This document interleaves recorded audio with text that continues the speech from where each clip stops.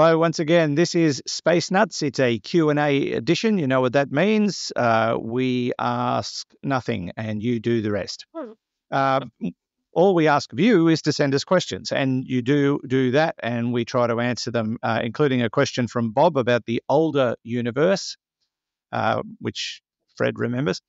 Shaun has a question about galaxies and their demise. James is talking about the origin of life on Earth, and Michael, does dark matter interact with itself? Those are the questions that we'll be tackling today on a Q&A edition of Space Nuts. 15 seconds. Guidance is internal.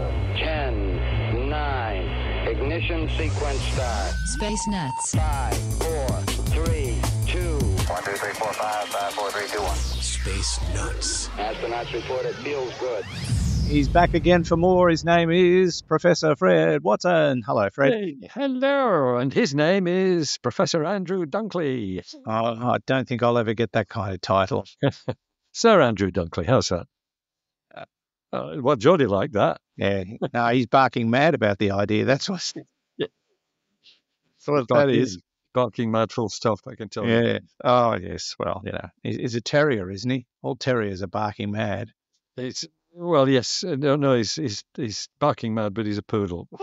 A poodle. Oh, yeah. Yeah. Well, they're of a similar ilk. They are similar. Yes, he's. I think all those kinds of dogs suffer from small dog syndrome. That's what I think. It's just angry because they're tiny. Yes, that's just a theory, not a dog person, so I don't know. Shall we try to answer some questions, Fred? Oh, I thought we were just going to have a chat, but Oh, well, we can do that. Yes, we can. Yeah, about dogs. We can do And that. whatever. Yeah, Yes. about dogs and cats living together. Oh, dear. Or we can answer this question from Bob. Gentlemen, Bob from Central Florida in the United States. It occurs to me that as we look back at the older and older parts of the universe, it seems that the galaxies that far away should be farther back in time, but closer together. Does that make sense? From our perspective, this is the surface of a sphere far away, and we're at the center of it, and yet back then the universe hadn't been expanding as long. Thank you very much. Thank you, Bob. Sounds like it was at the mall. I could hear music in the background. I've listened to the question a few times. I'm not quite sure where he's coming from, and maybe it's just me. But what's the question about, Fred? Well, No offense, Bob. I'm not having a crack at you, but No, Bob's right. So what Bob's saying is, okay, we live in a universe that's 30.8 billion years old. It's been expanding for the whole of that time. And now we have the capability with the James Webb Telescope and other things coming on stream before too long to see back probably 13 billion of those years. We can see very early galaxies.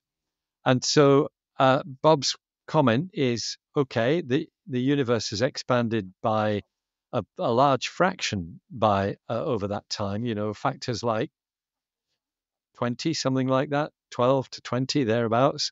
Shouldn't the galaxies look closer together? And they do. They do. But it's a little bit more subtle because the way we know they look closer together. Wait till you get this one. oh boy. If you thought Bob's comment was strange, it gets even stranger. The galaxies actually look bigger. With the expanding universe, you look further back in time, and eventually, galaxies start to look smaller as you look out in the distance. You expect that. That's the way everything works in normal space. But the universe isn't normal space. It's been expanding, and it's got curious properties. And you get to a certain point, which I don't think we've actually reached yet. I'm not sure that this is something that's been proven, but the theory says that the galaxies should look bigger. And that's because they're closer together. So what it is the space between them is smaller, and that means the galaxies look big. And it sounds completely cockeyed, but that is what the relativistic model of the universe tells you. So what's the answer? The answer is Bob's right. All right. Okay. Well done, Bob. And I was in Florida not that long ago, and it was great. Yeah, I love Florida. We'll be there next year, as a matter of fact. Lucky you. I think we go in March. Yes. Although I'm a little bit confused because we're going to Miami via Vancouver. Oh, yeah. Figure that one out. Funnily enough, that's what we did. That's the long haul. Yeah, but we had a fortnight in between them. Oh, right. Well, we've done Vancouver, so we're just going to jump off one plane and jump onto the other. Vancouver's a lovely city. It is beautiful. The Vancouver Marathon was on while we were there. Oh, okay. Yeah. Yeah. So you had to go. I got to watch because it was just behind our hotel. It was lovely, and went through the park and had a look around. Yeah, it's a beautiful city. Beautiful. Thank you, Bob, for your question. Our next question comes from Shaun. Oh, speaking of Canada, he's from British Columbia. Are all galaxies eventually going to get sucked into their central supermassive black holes? If so, then what? Then what? Get the inflection right. I think then what is correct. Then what? As in, now what? Yeah. No, probably not. Because black holes, they do suck stuff in, but only if it happens to be kind of lying around. Yeah. And so a black hole compared with the size of a galaxy is very, very small. So I think what will happen in the longer term is galaxies will lose all their hydrogen fuel because that will go into making stars. Stars will live their lives. They'll create heavy elements. They'll blow up and either create black holes or white dwarfs or neutron stars or one of the end products of stellar evolution. And eventually they'll just become dark. They'll run out of energy. They'll become cold and dark, but not necessarily getting sucked into the supermassive black hole. They may well just orbit around it and continue doing that until the big rip occurs or whatever is going to happen to space-time with the expanding universe. Or the Gnab-Gib. The Gnab-Gib, that's right. Okay. Oh, that's it, is it? There's not usually. Yeah. I mean, we see galaxies which have been which are devoid of their hydrogen fuel. We call them elliptical galaxies because they're quite different from the spiral galaxies. They're blobs of stars shaped like a football, elongated quite often. And they don't have any star formation going on in them, not much gas to speak of, probably a supermassive black hole at the middle, but not doing much in terms of eating stuff up because it's eating it all up, what's available, and is surrounded by a retinue of stars that it can't touch because they're too far away. Okay, very good. Thank you, Shaun. This is Space Nuts. Andrew Dunkley here with Professor Fred Watson. Let's take a break from the show to tell you about our sponsor, Incogni, and I'll be giving you a special Space Nuts URL so you can get up to 60% off Incogni. But first, what's Incogni all about? It's a way of cleaning up your online presence and reducing the risk of your personal information being sold to unscrupulous people via the dark web or just via a hacker who's trying to fleece you or other people. It's also a great way to reduce spam emails and spam phone calls, reduce the risk of identity theft, which is big business these days. I think, most significantly, it greatly reduces your risk of being scammed. And that is just such a viral thing that's happening around the world at the moment. So how does all this work? Well, it's simple. All you have to do is sign up to Incogni, give them permission to act on your behalf, and they'll do the rest. They'll trawl the internet and remove your personal information from the web, the stuff that can be found on search engines, public websites, even private databases. It's all easily accessible, and let's face it, you're really going to be able to clean up the entire World Wide Web of your personal information by yourself. Right now, Incogni is offering a significant discount for Space Nuts listeners, up to 60% off, and that comes with a 30-day money-back guarantee. Just go to incogni.com/spacenuts. That's INCOGNI, incogni.com/spacenuts to find out more. And They have special prices for students and graduates as well. Make your personal information much harder to find online with Incogni. Check out all their plans today at incogni.com/spacenuts.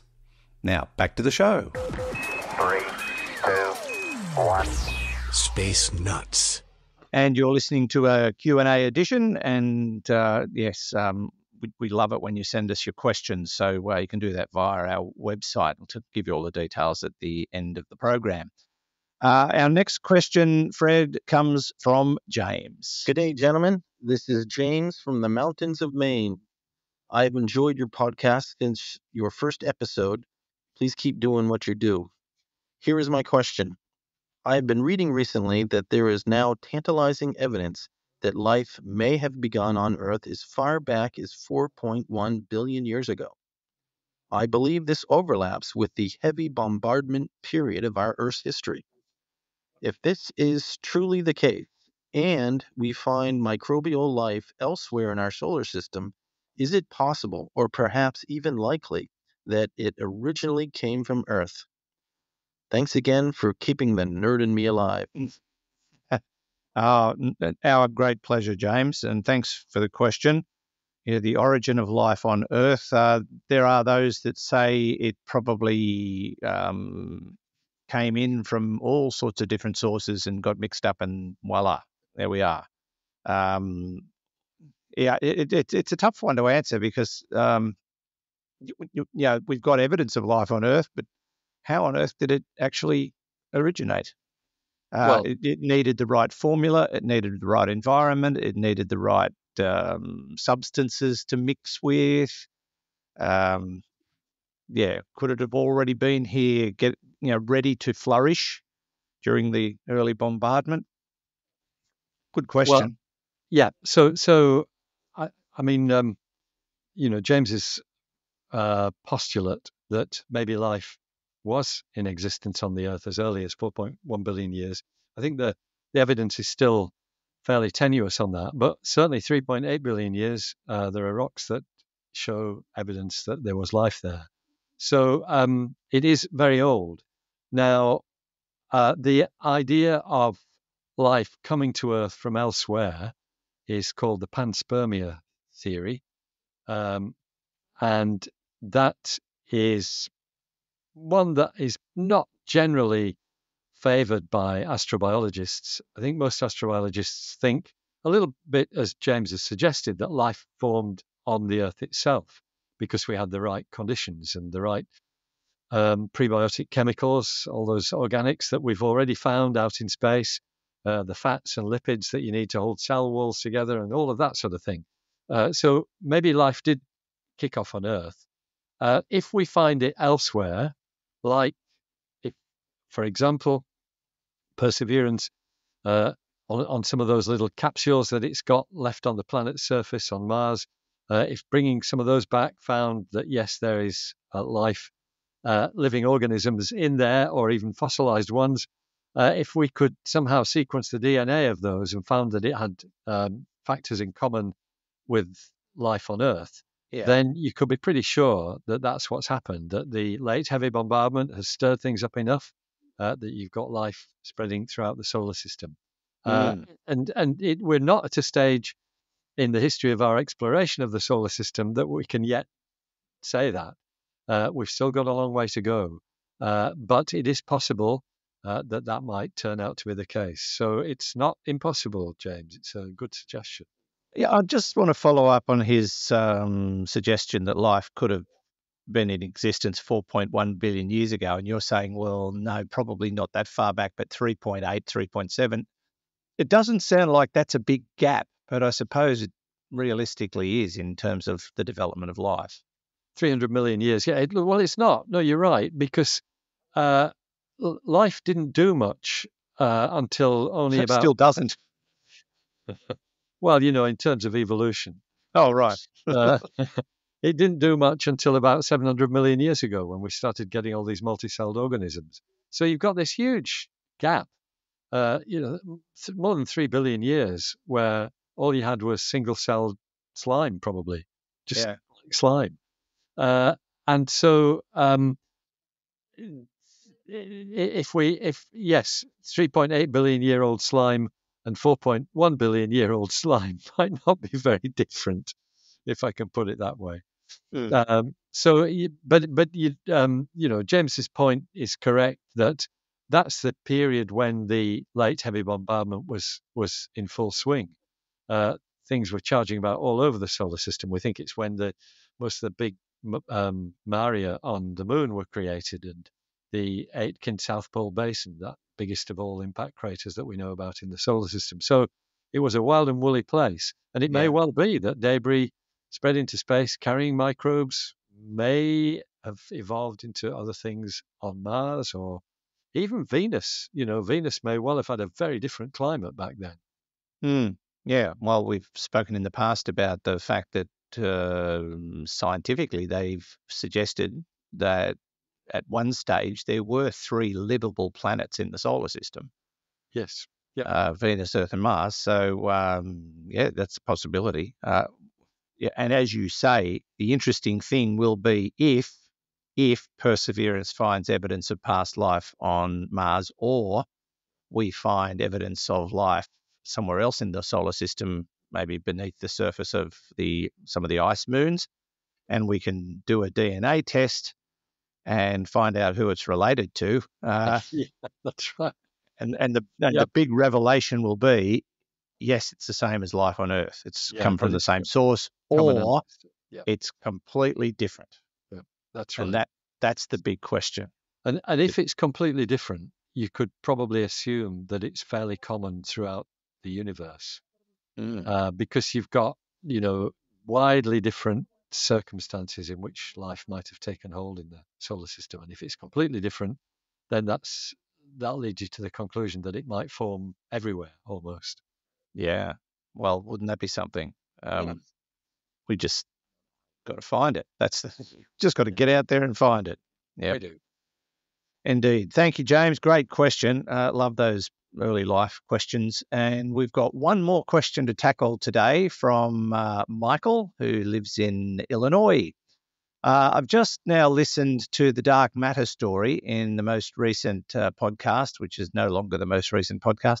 Naturally, I'm now prompted to ask yet another dark matter question. Does dark matter gravitationally interact with itself? As always, your best, Michael. Thanks, Michael. We don't often get dark matter questions, so thanks for that. That's right. So I'm looking now at an article. When was it published? June. 4.1 billion years ago? No. Yeah. So the model that we have of dark matter, this is the standard model, and dark matter, we don't know what it is. So you're always working in the dark here, if I can put it that way. Yes. Light, dark photons, weakly interacting massive particles, primordial black holes, all of those things.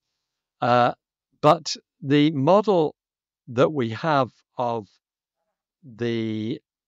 basically the way the building blocks of matter work, the model suggests that whatever it is, dark matter doesn't interact with itself, and because it can only interact with gravity, but not in itself. But the article I'm looking at is from a set of papers. I'm not going to go through it in detail, but you can find it on Universe Today. It is called Evidence of Dark Matter Interacting with Itself in El Gordo Merger.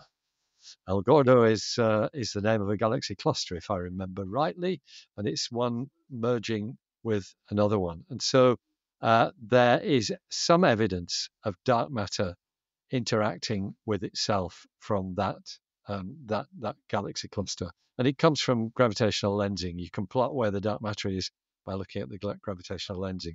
So the answer yesterday would have been no, it doesn't interact with itself. But since I saw this article today, it's, well, maybe it does. Okay. And then what would that interaction entail? Basically, it means, well, the way that they have drawn that conclusion is that when you plot where the dark matter is in these two galaxy clusters, normally what we see, and there are a number of examples of this, you can look at galaxy clusters that are merging, they're colliding.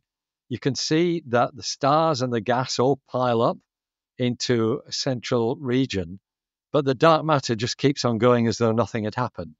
Yeah. We see that. But there is some evidence in this particular one that shows some sort of streaming between the two blobs of dark matter associated with these two clusters that are colliding.